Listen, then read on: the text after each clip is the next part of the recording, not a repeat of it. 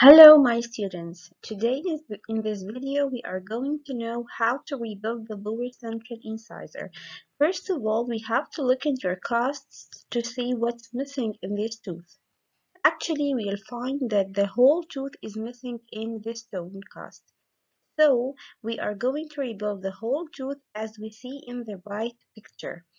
This tooth have the trapezoid shape or the fan shape of the incisor's lower teeth, and the labial surface is convex with the maximum convexity found in the cervical third due to the presence of the cervical ridge, while lingually we have the lingual anatomy of the lingual fossa surrounded by the marginal ridges mesial and the distal and the incisal ridge.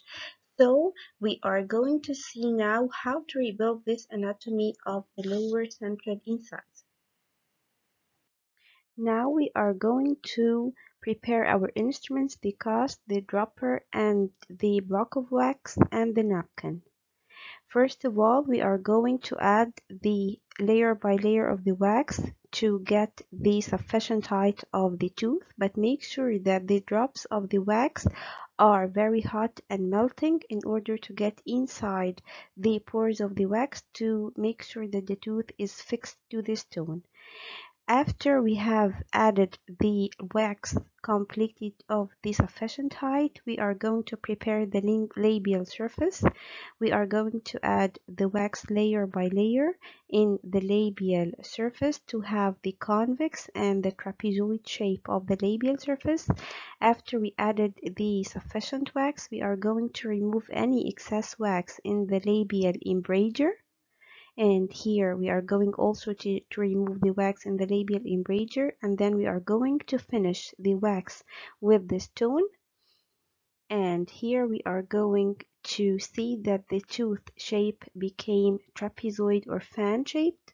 And after all, we are going to finish the labial surface to be convex and smooth.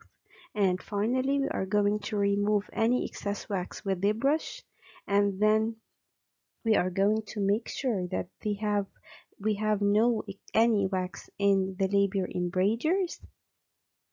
And finally, we are going to finish the labial surface with the synthetic gloss. And here, this is the polished labial surface.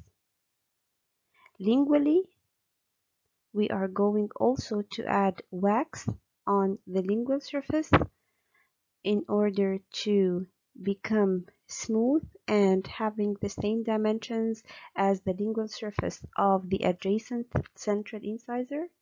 And here incisally we have no excess wax, so we are going to remove any excess wax in the lingual embrasures. After we removed all the wax from the lingual embrasure, we will have the shape of the trapezoid or the fan shape of the lingual surface too. Here also we are going to remove any excess wax in the embrasures, and finally we are going to draw the lingual fossa inside the lingual surface, leaving the marginal ridges, mesial, distal, and the incisal ridge. And here we are going to remove the wax of the lingual fossa with the spoon of the carver to become fully finished. Remove your excess wax with the brush,